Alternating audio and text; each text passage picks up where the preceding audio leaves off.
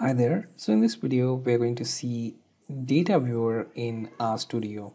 So make sure you have RStudio open, and here we are going to take a look at Iris dataset to view our data in spreadsheet form. Okay, so first thing, let's open our script, and here first I'm going to point to our documentation for data viewer. So question mark and then view, run this, and you get data viewer documentation. You will find out how to invoke spreadsheet style data view of any data set that you pass to it. Now let's start with data sets. Next thing, we will check for iris data. Okay, and then we will call for view and then iris.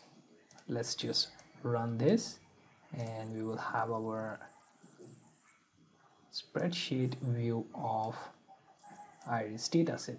As you can see, we have total 150 entries, and this spreadsheet format can be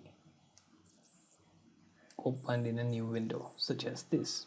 Okay, so what you have here is a search option.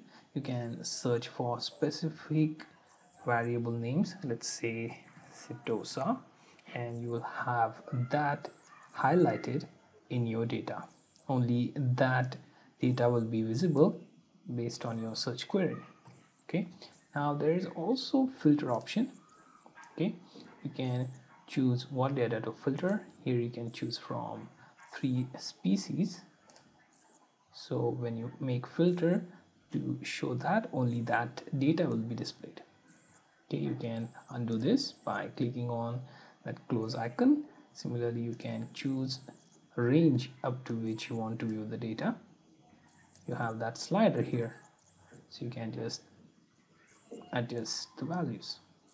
Okay, similarly you can do the same for other variables as well. Okay, at the top, if you click on any of these columns, you will find that the data will be arranged in ascending or descending order.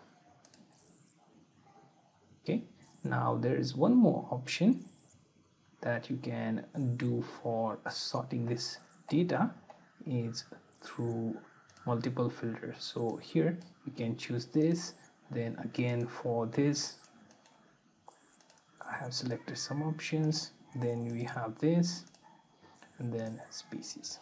Okay, so you can apply multiple filters at the same time and your data will reflect immediately. Okay, and finally there is option to go back to your main window and you have your data back in RStudio's main window. Okay, so this was spreadsheet view inside your RStudio with data viewer.